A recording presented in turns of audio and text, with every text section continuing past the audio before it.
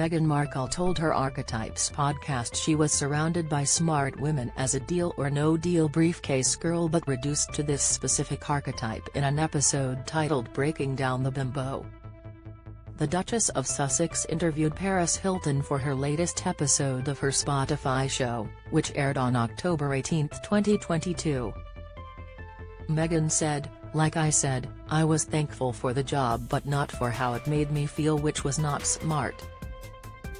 Meghan Markle, seen during the Fashion Awards 2018 at the Royal Albert Hall, in London, on December 10, 2018, was a deal-or-no-deal briefcase girl in the early stages of her acting career. Meghan's latest Spotify podcast episode is titled Breaking Down the Bimbo. Joe Mars/BFC/Getty Images. And by the way, I was surrounded by smart women on that stage with me, but that wasn't the focus of why we were there, and I would end up leaving with this pit in my stomach, knowing that I was so much more than what was being objectified on the stage.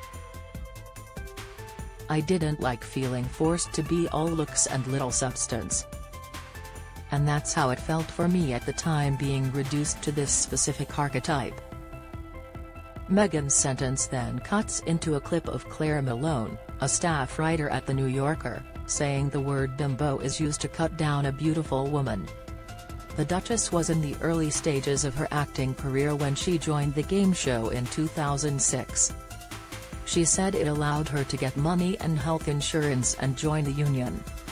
Read more. Charles and Diana's portrayal in The Crown brings conflict to his reign. Maxwell saying she feels so bad for Prince Andrew has made things worse. Charles and Camilla want controversies over colonial diamonds. She said, "There were times when I was on set at Deal or No Deal, and thinking back to my time working as an intern at the U.S. Embassy in Argentina, Buenos Aires, and being in the motorcade with the Secretary of Treasury at the time and being valued specifically for my brain.